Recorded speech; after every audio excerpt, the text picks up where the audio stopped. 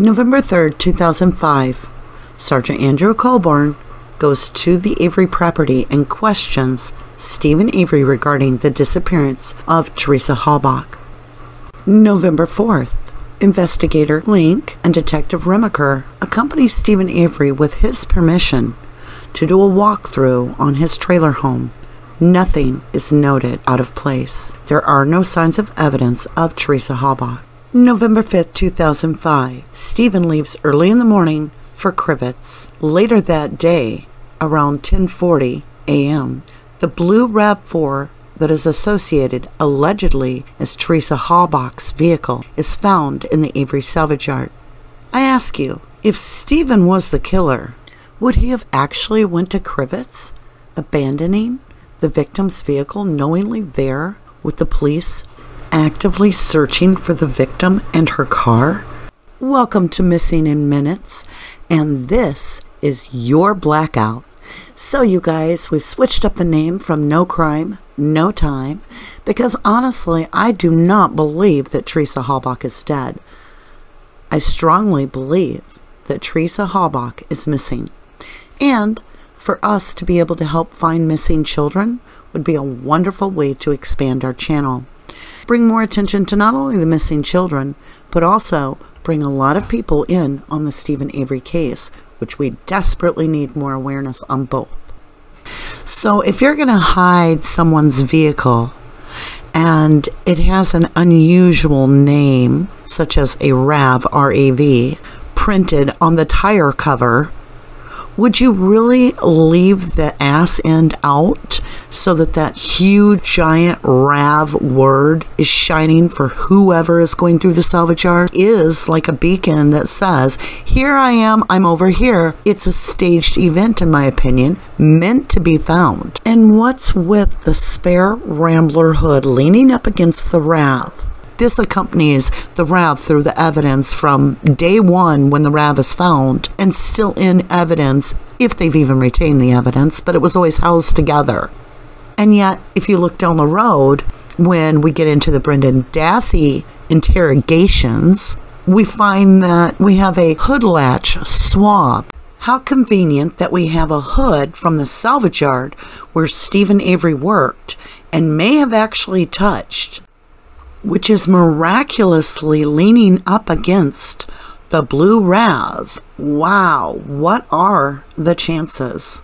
Another point of interest are these trees that are leaning over the RAV that still have the roots on them. And yet we have Earl Avery, who is claiming that he had actually pulled up trees earlier that week by the roots to replant them.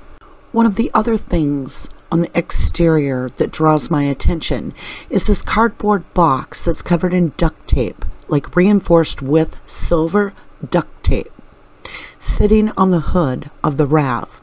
What in the world would have been in the box that it needed to be reinforced with duct tape, like a protective barrier?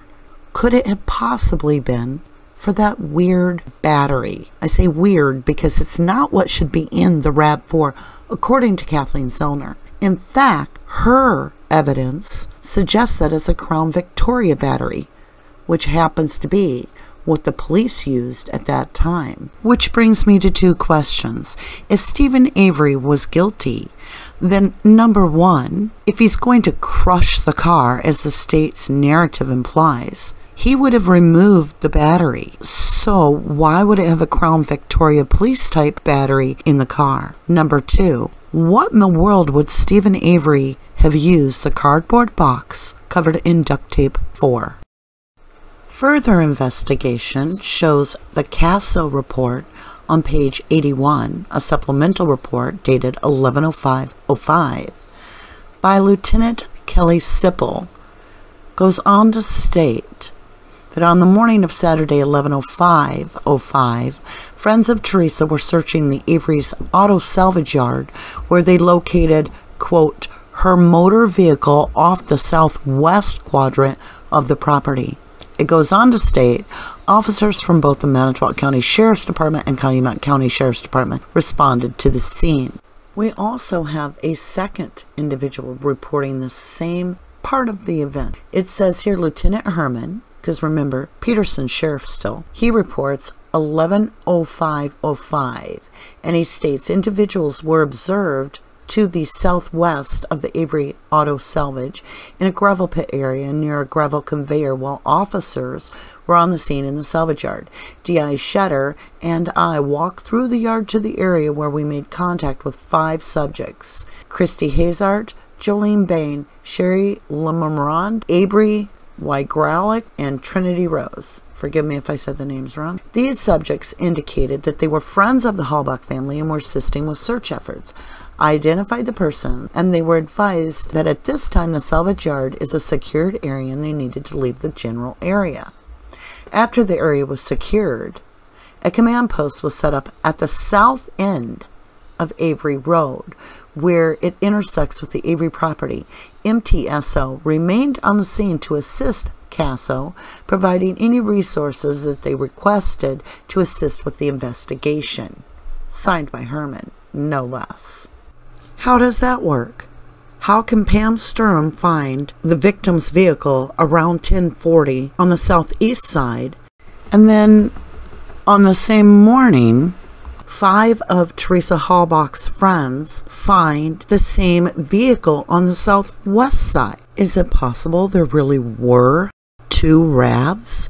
One found earlier in the day that's blue by the crusher by Pam Sturm, and the second RAV that's dark green that her friends would recognize.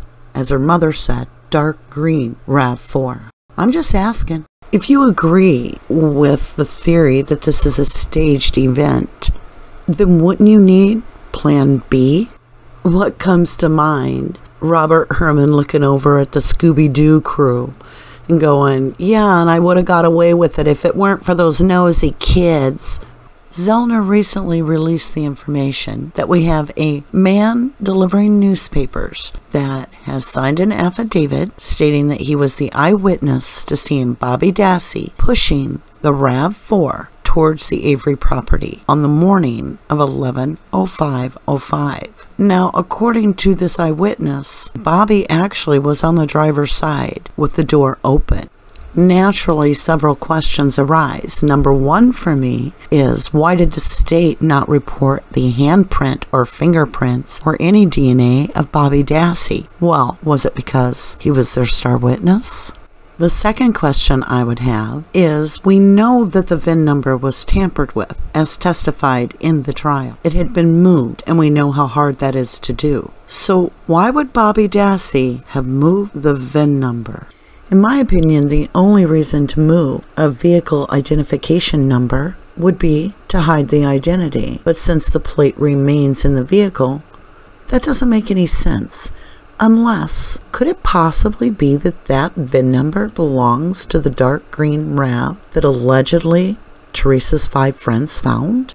If that is true, that would explain why the license plate are not on the blue vehicle. Simply attaching those plates would reveal evidence of tampering. So rather than risk that, the license plates would be simply found at a later time at a different place, and therefore by association naturally associated with the blue RAV4, locking in the identity for the stage. The next question that I would have is, why would Bobby Dassey remove the license plates and fold them into thirds together and put them in the red maroon station wagon on the edge of the property? Is it possible that Bobby Dassey was working as a pawn, as a puppet by the puppet master, to plant the fake RAV4 on Stephen Avery's property, the one that had no victim DNA, the one that had no original key, the one that was supposedly locked, even though Bobby Dassey has been witnessed with the door open and pushing it, which would imply, yes, you have the key in order to put it into neutral to be able to push this car.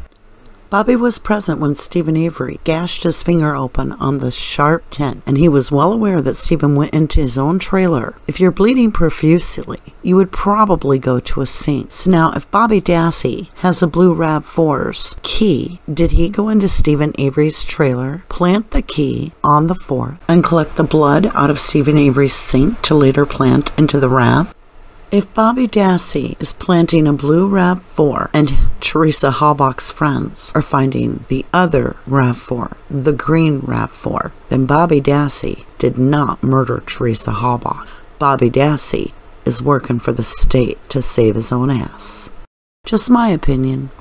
Just a little food for thought for the week. I want to send a great big thank you out there to each of you that hit the like, subscribe, you share, you leave a comment. And always for everybody that works so hard to show the support for Stephen Avery and Brendan Dassey. I love you guys to the moon and back.